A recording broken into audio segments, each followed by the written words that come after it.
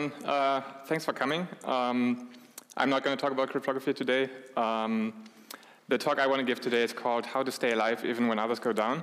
And I want to talk about how to write and test, more importantly test, resiliency of your applications. And originally the title was Testing in Ruby, but after I made the slides, I realized I didn't really say that much specific to Ruby, so I kept it a little bit general. So let's talk about this guy. So I want to, the goal of this talk is that you should be able to, you should be able to be calm and like know how your application behaves. If something is on fire, if something goes down, you should be able to know exactly what will happen without freaking out, without any unknowns. And the main takeaway here is that you want to find out, you want to gain this confidence as early as possible and during testing and not just in production, because then it's usually too late. For a little background, I work at Shopify on one of the infrastructure teams we have.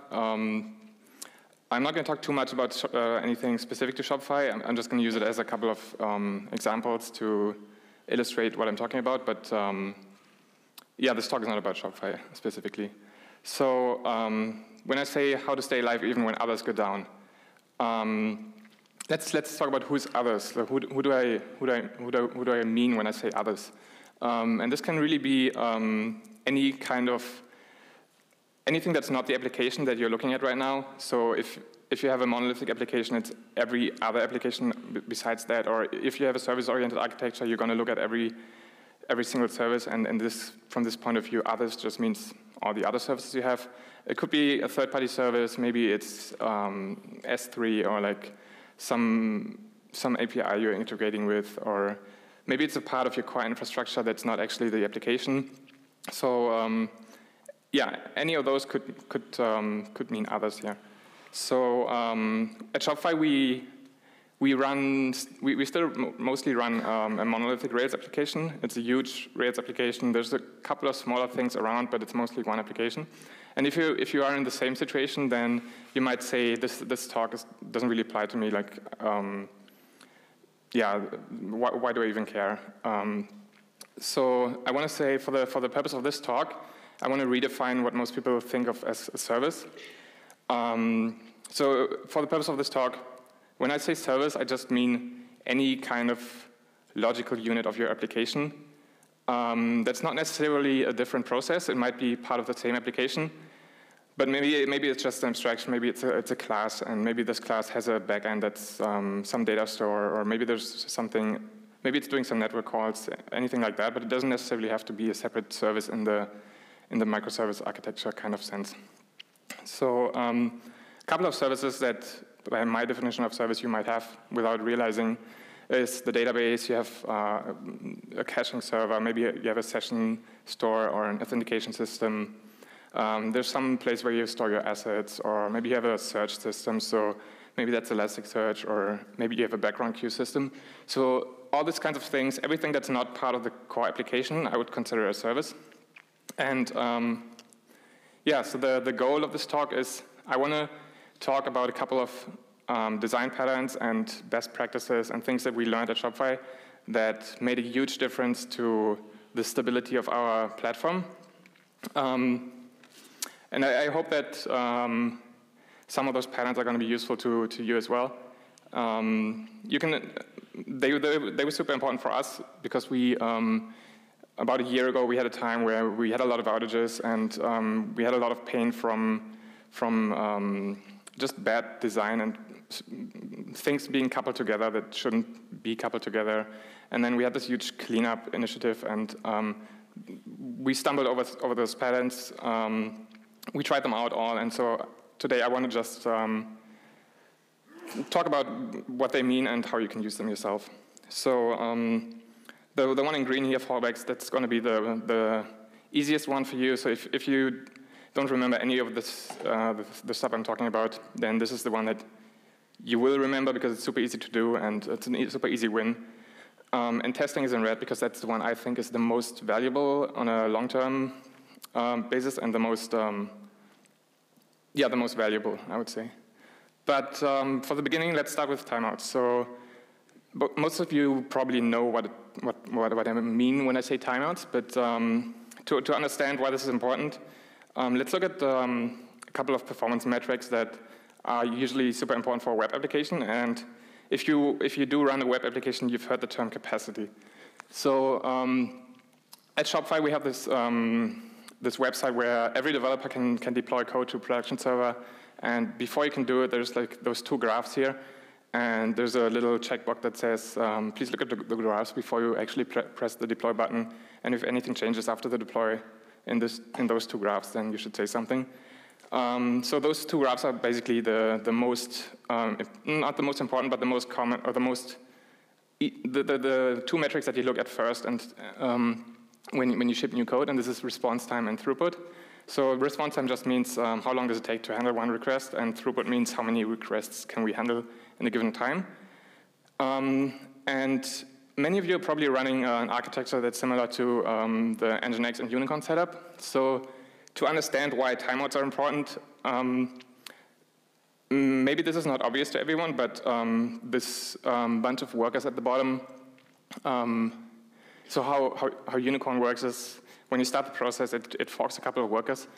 And the important thing is that the number of workers is not a function of the system load or the number of requests. It stays fixed the whole time. So if you experience higher load, there won't be any new workers, but the number of workers is always the same, which means when all of those workers are occupied, you can't serve any requests. You're going to start queuing them, and eventually you will be unable to handle more requests. So if we look at this picture again, if you work in operations, or if you have been around during an outage, you might have seen a picture that looks more like this. And this illustrates very nicely that those two graphs have a very important relationship to each other. So you can see on the right that the requests took longer to handle, and that led to what you see on the left, which means that the throughput goes down. So maybe that's not obvious to everyone, but the takeaway is that those two are related, and making requests slower because of whatever reason will degrade the throughput you can handle. So when we talk about capacity, it's hard to define exactly what capacity means, but like for now, let's just say it's the maximum throughput that you can handle given a reasonable response time. So this picture here is, what happened here is somebody shipped a maintenance task that did some data migration on one of our Redis servers. And they were accidentally using a Redis command that has a very high complexity. So if there's a lot of keys in your Redis instance, there's a couple of commands that you should never run. Keys is one of them, or a couple of other ones. So what happened here is that every single request that, so the Redis server became unresponsive. All the requests timed out after 2 minutes or something. And so every web request that would talk to this Redis instance would run into this 30-second timeout, and this leads to degraded capacity. So even though this is somewhat specific to the Unicorn worker model that I talked about, it in some sense also applies to any other web server or to any other, for example, a background queue system as well. So anything, in the end, you are always limited by the number of workers you have or the number of system resources you have. So even if you do something multi-threaded or something like that, you're still having this upper bound. So this is why it's super important to have timeouts, because if we talk about failing, so the idea of timeouts is to fail fast. So failing can mean different things. So the best thing that can happen to you in an outage is that the connection is refused immediately and nothing works. The worst thing that can happen is it kind of works, but after 30 seconds, it breaks. So maybe it times out after 5 seconds, or maybe you get a connection, but after 30 seconds, you realize there's no data coming in, or maybe the server returns an error or something like that. So there's different ways a service can fail. And the connection refuse is the best one you can get, because the other ones can do a lot of damage. So if we look at a Ruby application, so something that we looked at, this is all a bunch of Ruby gems that we use in Shopify, most of them don't even have a default timeout. So if you don't specifically set those, then you might have the same problem. So for example, the Unicorn web server is by default allowing requests to take up to 60 seconds, which means that for 60 seconds, this worker is blocked and can't handle any new requests. Net HTTP as well, 60 seconds.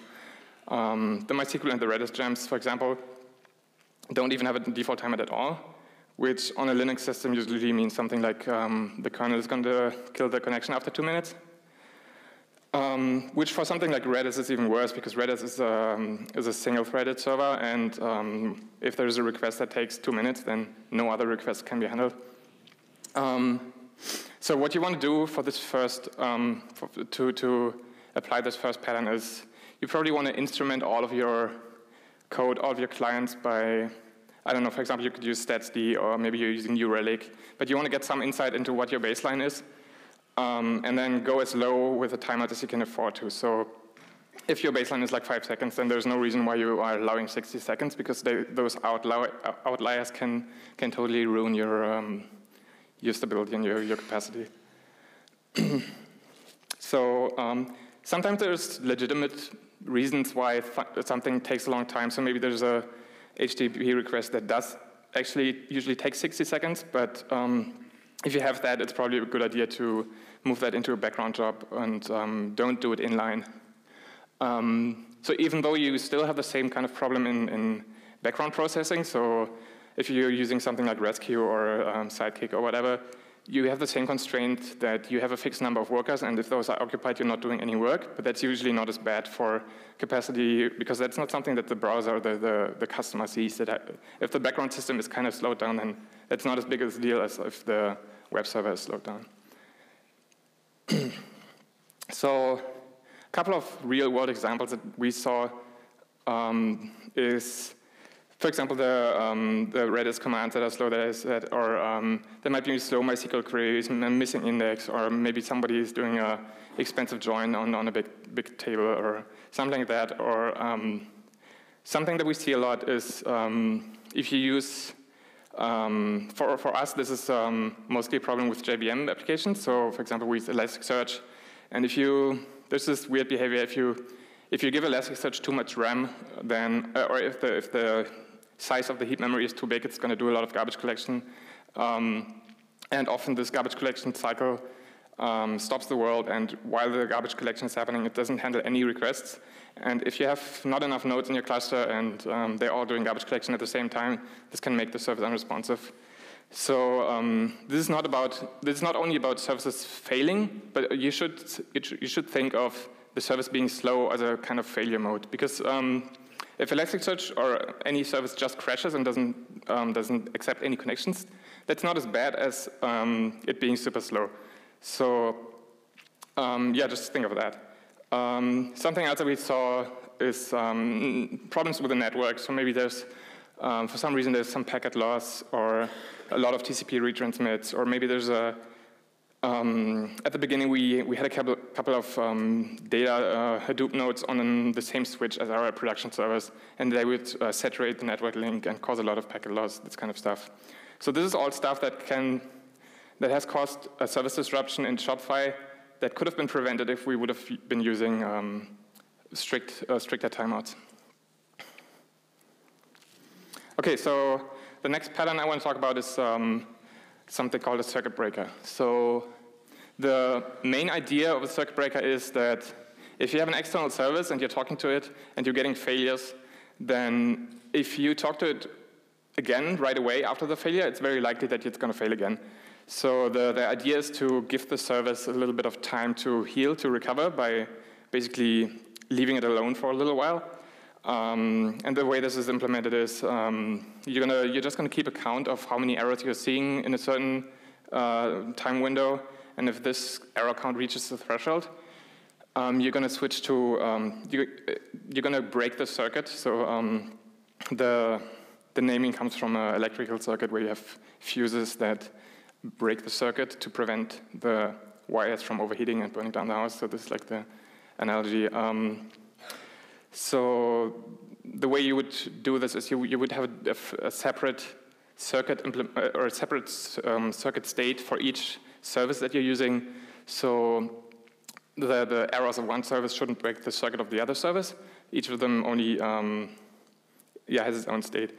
So just briefly, how does this look like? So if you want to implement this yourself, and it's pretty easy, you should do it, you should try it just as a learning experience. There's basically 3 states: closed, which is the default state, the everything is fine state. Then there's open, and there's half open. So basically, closed means you're just doing your requests. If everything works, then that's fine, you're going to stay in the closed state. If you see errors, you're going to transition to the open state. And in this state, if there is a new call, or if the code tries to make another call, you immediately raise an exception. You don't even try to talk to the actual service. So this is this whole pattern is something that you would usually implement, for example, as a patch to the driver. So, for example, if it's a database, or you would implement this as a patch to the database driver. So to the application itself, this is invisible. It doesn't actually know that it's not talking to the service when it's getting this error. And then you keep a timeout basically that says, if I'm in this open state and there hasn't been any errors for a couple of seconds or whatever the value is, then you're going to transition into this half open state. And half open basically just means it's closed, but if there's a single error, we're going to go back to open immediately. So it's going to not go through this threshold again. So yeah, as I said, as an implementation tip, implement this at the driver level. When we started experimenting with this, we sprinkled this circuit breaker code all over the code base, which worked as well, but it was very hard to maintain. And if you have a lot of developers working on the same code base, this can be a bit of a, you don't want all of your developers to know about this, and it's better to push it down the stack and make it a little bit invisible. And one of the benefits you get from that is that if you happen to forget a certain code path, it's still going to benefit from the circuit breaker because just because it's happening at such a low level. And if you have for example, you have 2 different services that use the same backend. So let's say you have 2 services, both of them use Redis as a backend. Then they basically, because you implement this at the driver level, they share the same state, which means if one of the services is seeing errors, that will benefit the other service as well.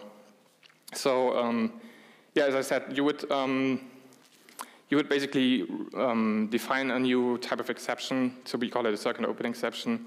And the application code itself doesn't actually know anything about circuit breakers, which means you don't have to change all the other code. I'm going to come back to this later with an example to make it more clear. So another pattern that's closely related to circuit breakers is the idea of failing gracefully. So when we had this series of outages a while ago, we tried very hard to fix all the problems and fix all the root causes and make sure that we don't go down. But then eventually you have to realize that there's always something that's going to happen. You will go down, and you should spend an equal amount of time preparing for that and making sure you know what will happen if you go down, because you just can't fix all the problems. So the idea is to fail gracefully. So something that I often heard when I started working on Rails is, don't be defensive, don't rescue all those exceptions. If this happens, we have bigger problems. Like, just don't bother, just code for the happy path and don't assume any errors, which is fair opinion and in terms of like developer productivity, but I would say in some cases that's bad advice. So what I want to illustrate is that sometimes it can make a lot of sense to be defensive. And to illustrate what I mean, let's look at this example. So this is a Shopify storefront. So Shopify runs is an e-commerce platform as a service. So we allow people to build their own online stores. And if you look at what kind of services are actually involved in this, you have a couple of things. So we have a couple of Redises here. We have cards, we have sessions, we have inventory, we have caching. And if you build all of this the naive way, then an error in every single one of those components would break the entire page and just serve an error to the browser. But if you actually think about what happens here, there's often a lot of different reasonable fallbacks that you can do instead of serving an error. So maybe if we look at the cart service at the top, so if I have something in my cart that's going to tell me how much money that it's worth. So if the cart service happens to be down, instead of breaking the page, I could just not show this box at all, or say just pretend it's $0. That's a little bit inconvenient if people can't put stuff in their cart, but that's better than breaking the page. And then if you have this fallback, then at least people can still look at the products and can at least browse around. So the idea here is to degrade the user experience, which is always better than breaking it completely. And you might say that some services you have, there's no reasonable fallback. It doesn't make sense to do anything in an error case. You just have to make sure it doesn't error. But if you think about it for a little bit, you will actually be surprised by how many compromises you can make that will keep you alive. So a couple of examples that we ran into. We use Elasticsearch for product searches on the storefront. So if the search system happens to be down, we just return an empty result set, which is not the best user experience, but it's better than to break the entire storefront. If the session store is down, you can still do a guest checkout, which is also less convenient, but still better than being down. If maybe you have a recommendation system, so instead of showing personalized recommendations, if this personalized recommendation service is down, maybe you could still show generic recommendations. Something that we use for a couple of things is distributed logs. So think of it as a service that makes sure that no two processes run the same code path at once. And if this log is unreachable for some reason, instead of breaking the code path that is trying to acquire the log, you can just pretend that somebody else has it. There's lots of other examples. So maybe you do A/B testing. That's something that we did. A/B testing basically it's like a data analytics thing where you divide, in our case, shops into two groups, a test group and a control group. And previously, what we would do if we can't determine, if the service that tells you which group you're in is down, we would break the entire page. But it actually makes more sense to just assume one of the groups. So there's all these kinds of graceful fallbacks that you can do that degrade user experience, but much better than errors. So same as with the circuit breaker. Actually, if you implement this, often you would implement those two things kind of together because they're very related. So same here. Try to push it as deep down the stack as you can, which sometimes is tricky because the fallback for a certain service that makes sense in one area of your application might not make sense in another area. So you might want to have different fallbacks for the same service, but in our experience, if you write very good abstractions, then this is not really an issue. And it's a nightmare to maintain this at a higher level. So something that's a little bit that you need to watch out for is monitoring and alerting, because if you have those fallbacks in place everywhere, you might not know if you have a problem. So a lot of people probably use something like AirBreak or any kind of like error reporting system where on each exception that happens in your code, you're going to notify a chat channel or send an email or something. If you're rescuing all those errors and you have fallbacks and something actually goes down, you're not seeing any errors. So you still, even though you have good fallbacks for everything, you still need good monitoring and good alerting to know that something is wrong, even though you're not serving errors to the customer. So that's very important. So there's one piece of Ruby code that I have. Everything else is not really specific to Ruby. But this illustrates my point about a couple of things. So we have this data store, and as I said, we implement this circuit breaker, and now we have a circuit open error, which is a subclass of whatever the client's base error is. Then you have this service, for example, we have a shopping cart here. And so if there's an error with the data store, then the shopping cart rescues the base error, which also catches the circuit breaker error. So the important point I want to make here is that it's very important to have good abstractions, And as you can see here, the shopping cart itself doesn't know anything about circuit breakers. That's an implementation detail of the client. And then the Rails controller doesn't know anything about the data store. That's also an implementation detail. So it's very valuable to not couple those things together and come up with proper abstractions. It makes it a lot easier to deploy all those resiliency patterns. So the next one I want to talk about is called bulkheading. And the name comes from a boat where you have those chambers in the boat to make sure that if one of them fills up with water, it doesn't spill over into the other one and sink the whole boat, but it isolates the failures of one area and makes sure it doesn't lead to cascading failure in other areas. So the main idea is isolate the failures. This is a little bit of more like an operational concern, not so much about a software design pattern, and it's a little bit vague, but there's a lot of examples that you can do here. So something that we got a lot of value out of is limiting concurrent access to a shared resource. So maybe you have, let's say you have a monolithic Rails application. Maybe you have one database server and 50 app servers. And you don't actually want to allow all those 50 app servers to talk to the database at the exact same time. And in most Rails applications, that's totally unnecessary. Most of the time, it's usually not spent in the database. So what we do is we implemented a system based on semaphores, which is this concurrency data structure. It's basically like you can think of it as like a ticketing system. So you would say we have 50 app servers, but we only have 20 database tickets. And if you want to talk to the database, you're going to go get this ticket, talk to the database. When you're done, you bring back the ticket. And if there's no tickets available, you have to wait for someone else to bring back his ticket. And you're doing this all at a very low level, so the application code doesn't see anything of it.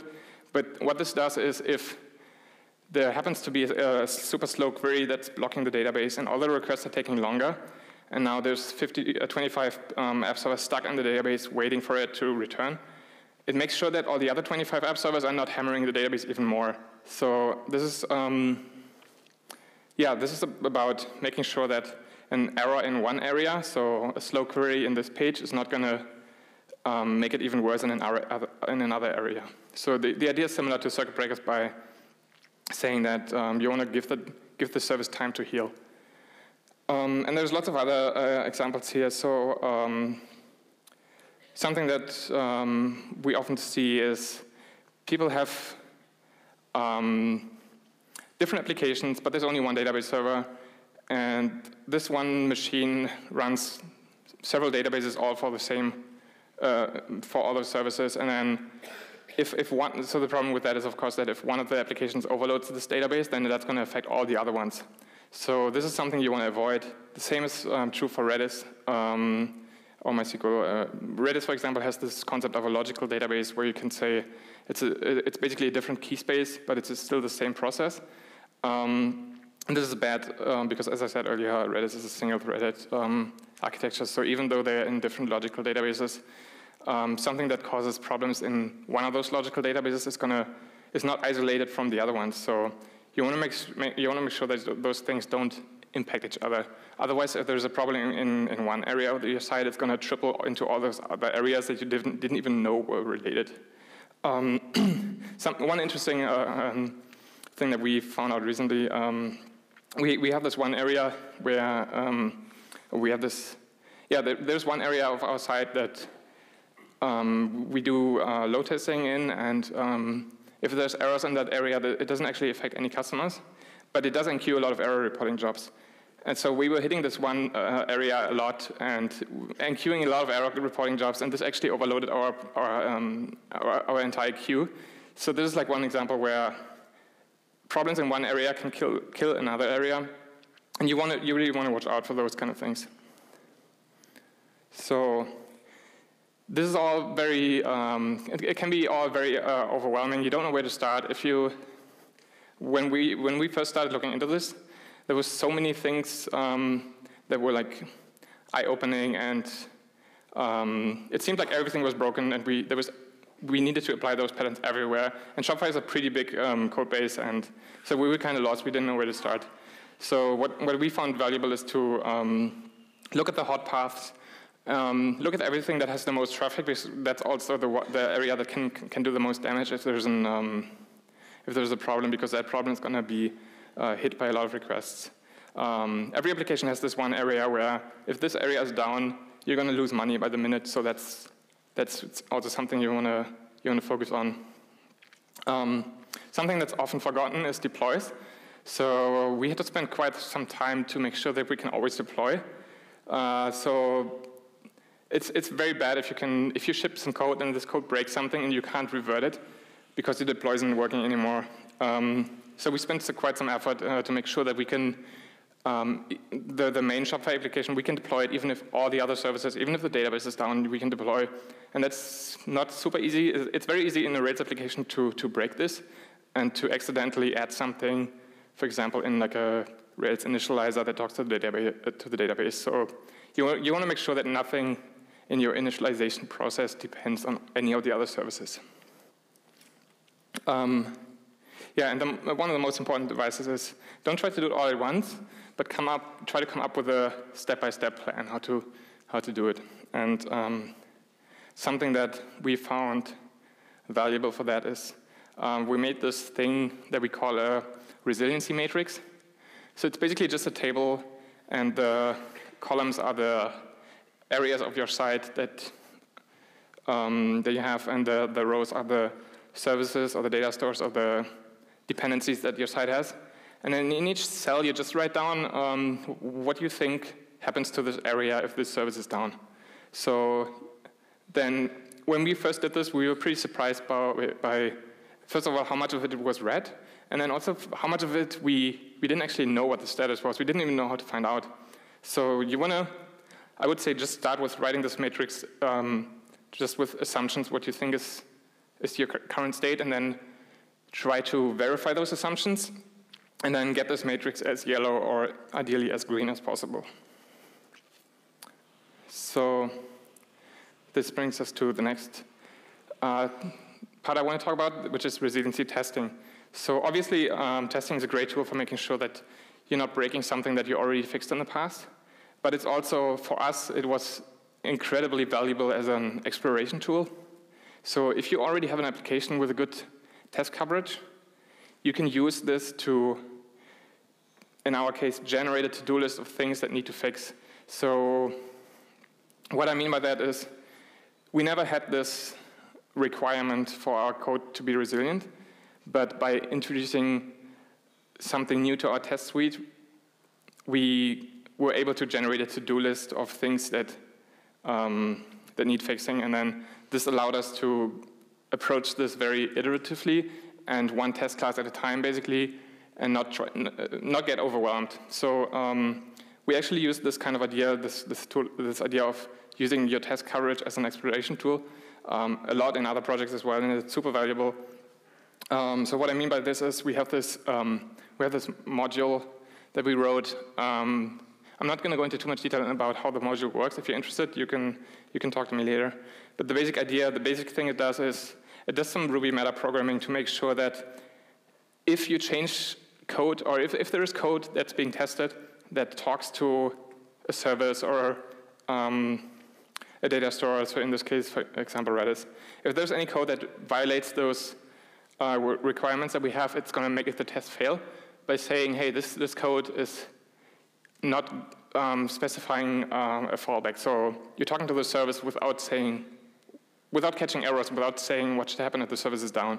And basically, the way we approach this problem is we just picked the test class, so the cards controller test here, included this module, fixed all the tests of that module that were broken in this way, and then shipped this as one pull request in one contained unit, basically. And then we moved on to this with the next test class, and then next and the next. So this allowed us to get a lot of visibility because you have this list of failing tests, and also you have a to-do list of things that you need to work on. So this is good in one way because it tells you which code is not checking for the errors, but something that it doesn't do is it doesn't actually test the error code path. So it's still, if this test is passing, it doesn't mean that the error code path is working. It just means there is an error code path. So something that you might do in your integration tests is, Sam was talking about mocking earlier, so maybe you're mocking, maybe you have an HTTP call, and maybe you're mocking it to return a 500 error, or maybe you're mocking it to return a connection refused, to make sure that the test is, that the code is handling this error. But we found that mocking those kind of network calls can be a little bit tricky because often you don't really know which level to mock on. Like, do you want to, if you do an HTTP call, do you want to mock like the net HTTP library, or do you want to mock on the TCP level, and which one is more realistic? So we came up with a tool that we call ToxiProxy, and it's very simple. You can implement it yourself if you don't want to use ours. The idea is basically that you have this proxy process. It's a separate process running beside your test suite, and your application in your test environment is not actually connecting to the database, for example, or the Redis server, or the service you have. It connects to this proxy, and the proxy connects to the actual backend. And then in your test suite, you can say ToxiProxy MySQL down, which means that the connection to the database is actually interrupted. This down basically sends a command to the proxy saying, hey, please shut down the MySQL connection. And this gives you the most realistic test that you can do in this way, much more realistic than mocking, because the connection is actually down now. You're not just pretending it's down. And yeah, so we basically, after this is what you want to do to make sure that the error code path is working as well. So we have this a bunch of areas that are super important to us. And so, for example, we want to be able to serve cache hits even if the database is down, which seems kind of obvious, but again, in Rails, it's very easy to accidentally break this kind of stuff by introducing new database calls that maybe you didn't really have visibility of. And yeah, we just found that this kind of resiliency testing is very, very useful for this kind of stuff. Okay, so if you've done all the testing and you fixed all your code, then there's a last step, which this is the step that we are still in a little bit. And it's called Chaos Monkey. So the idea is that you have this monkey running around in your data center, pulling out cables, shutting off servers, and you want to be able, you're so confident in your application that that doesn't worry you at all. So the way you can approach this and the way we did it is that you first do it manually. So you do all this resiliency testing, and once you have some level of confidence about this area of the application, so for example, you're confident that you can lose one of the 3 database readers or something like that, we would go in and actually, in production, just kill one of those nodes or add a firewall rule to partition it from the others, fill up the disk, or like any kind of stuff that can actually happen in production.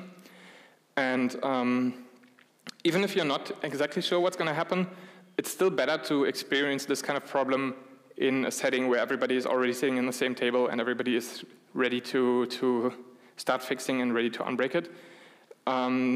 That's much better than being woken up at 5 a.m. in the morning by this. So the last step, once you're super confident that this is not a problem, you can automate it. We're not quite there yet, but there's a couple of companies, Netflix, for example, who actually do this in an automated way. So they would go in and automatically, like at a random time in the middle of the night, shut down half the servers in one of the regions or something like that. So if you can get to that state, that's pretty great. Yeah. Okay, so I skipped over a lot of the details. So I want to give everyone here who thought this was an interesting talk, I want to give you a little bit of homework just to get you started with this and to show you that it's not complicated and there's a lot of easy wins to get.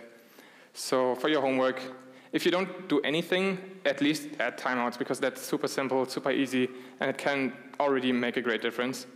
If you're interested in how the circuit breaker thing works, implement it yourself. It's not as complicated as it might seem. It's maybe you can do it in like 50 to 100 lines of Ruby code. If you are in charge of, or if you're running an application, create this resiliency matrix just by like filling in the cells with what you assume is the behavior, and then write some tests to make sure if that's actually what you think if it's actually behaving the way you think it is. And then if you're still interested, and if you want to learn more about like Ruby metaprogramming, or if you want to take this, make your tests generated to do this for you kind of approach, implement this module that I showed. And if you want some pointers how to do that, you can talk to me later after the talk. And if you're still interested after that, there's this great book called Release It, which covers a lot of those things that I talked about today and a couple of others. So there's a lot of insight here. It's kind of a little bit specific to the Java ecosystem, but there's still a lot of valuable stuff in there. The same for the Netflix tech blog. They have a great library, also for the JVM, but you can learn a lot from the ideas, even if you write a Ruby application. ToxiProxy, if you want to look at that gem, is the one that we use for resiliency testing. Earlier, I talked about this idea of concurrency control to make sure that some service that is used by more than one application or by more than one worker of the same application, to make sure that not too many of those are talking to the service at once. Our implementation of that idea is called Semian, if you want to check it out. And yeah, that's all I got.